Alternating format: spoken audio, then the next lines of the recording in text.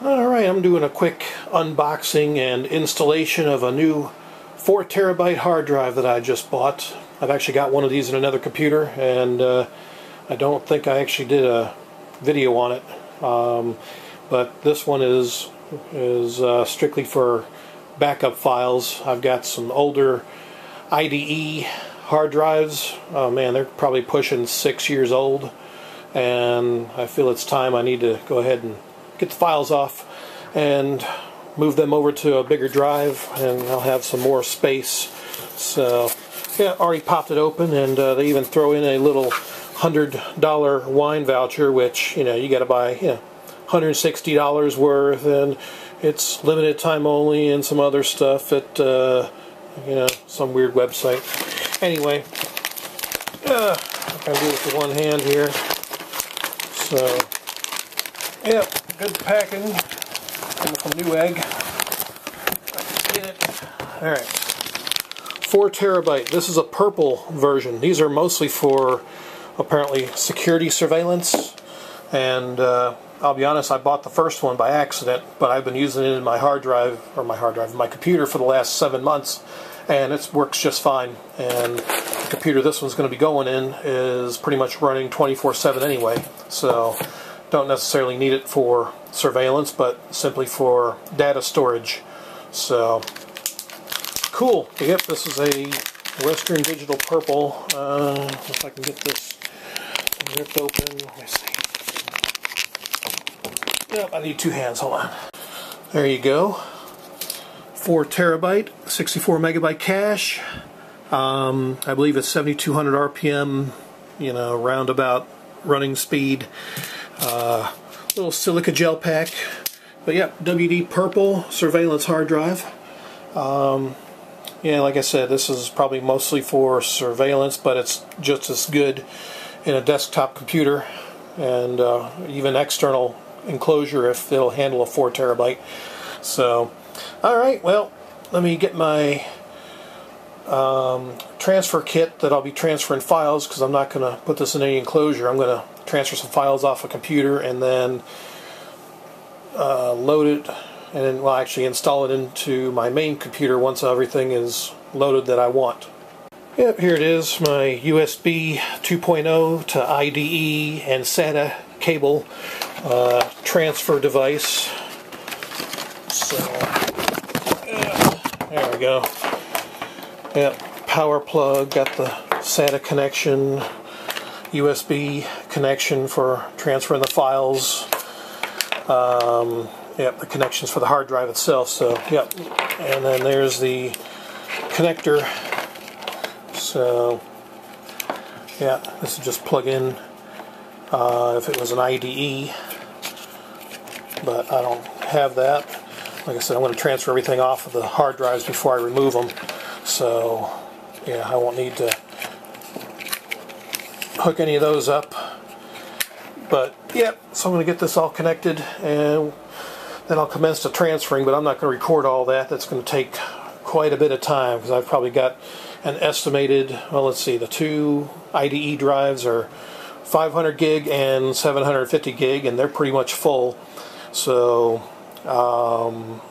yeah, so that's what, 1.25 terabytes, and then I've got some other files on another computer that's probably close to 750 gigs as well. So yeah, I might have close to 2 terabytes of data being transferred, so it may take quite some time, but let me hook this up real quick.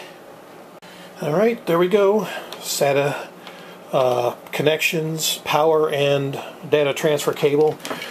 And then this is the little thingamajig that'll monitor the transfer, or actually it's a little adapter. And then here's the USB to plug in to the computer that'll be pulling the files off of. So yep, I'll go ahead and probably get this connected up, and then I'll commence to transferring. Alright, we're connected on the USB, and it's installing the device, so that's good. Alright, so I'm doing this on my big 55-inch TV, so this is fun. Let's go to Administrative Tools, Computer Management, if I can film it and do this at the same time. Alright, storage. R. Disk management. Let's see what comes up. Yep, it's found it. So let it do its little formatting, blah blah blah. Okay. There's the 4. Actually, this is one that's got the 4 terabyte. Yeah, this is the other one, disk 2. That's 4 terabyte. And now I got to remove that separate partition because I want to combine them. So I don't even remember how to do that. There we go. Okay, I couldn't remember. Convert to GPT disk is the option when you click. When you click to here, it's not listed now, but yeah, it said convert to GPT, or convert it to a master boot record disk, which we don't really need. Convert to dynamic disk. I don't really think that's necessary, unless, let me see, let me go ahead and do a new simple volume. Yeah. Next. Yeah, next. Assign letter G. Yeah, that's fine. I'll change it later. Quick format is fine. And blah blah blah. Finish. So we'll let it do its thing. Alright, formatting. For 4 terabytes, who knows? I'd imagine it'd still be pretty quick.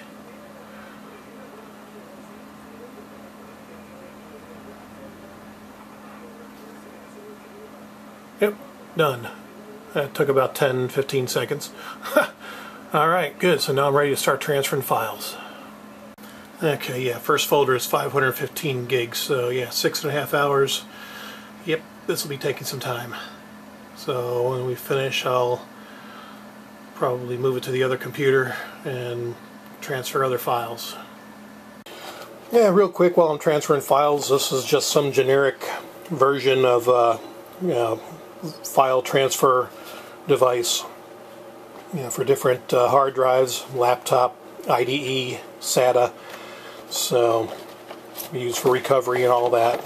No actual name that I can see, other than it came from Cables Unlimited.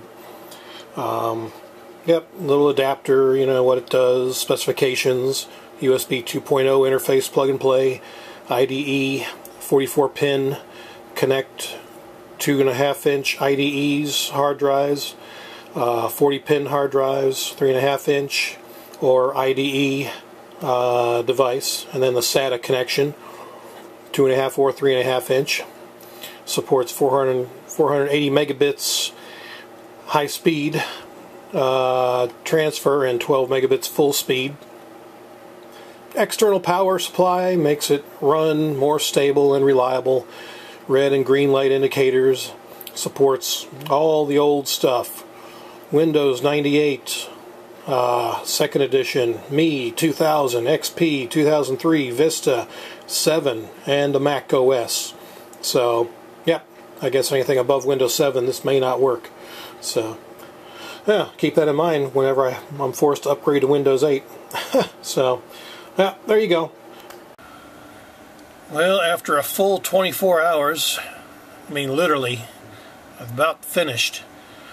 Isn't that interesting? Just a little side note here. 4 terabytes, you only have basically 3 2/3 of usable space. Get shafted there, I guess. And yeah, so once it's all said and done, I'm just under 2 terabytes of files that I've transferred over. So, yay! Now it's time to install it. Alright, so it's these 3 hard drives right here that I'm taking out, replacing it with the one 4 terabyte. I guess I'll probably just install it right in the middle where the fan is. This fan I might as well take out because it's about locked up anyway. I got it set up on the outside here to blow air in, but yeah, it's about wore out and locking up, so I'll just remove it as well. But yeah, it's kind of filthy in here. I might do a quick dusting, but I need to get these hard drives swapped out.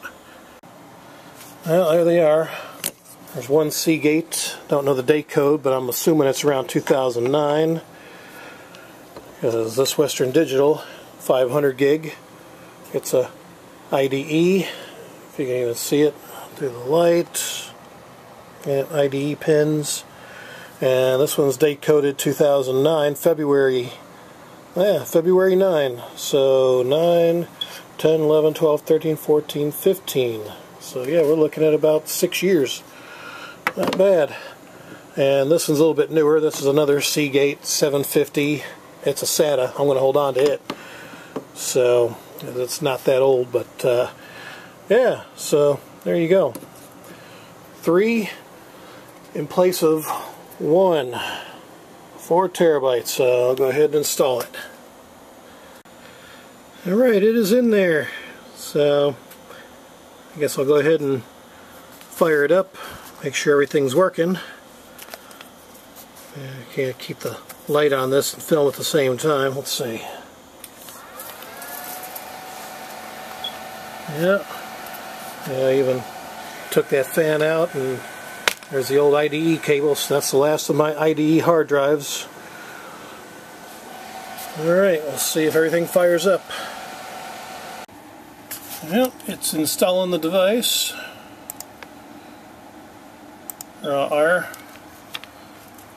It's installed. Alright. So now, check. Searching for content. I don't want it to do that. I want it to see. Yeah. Yeah, come on. Yeah, we're there. 4 terabyte.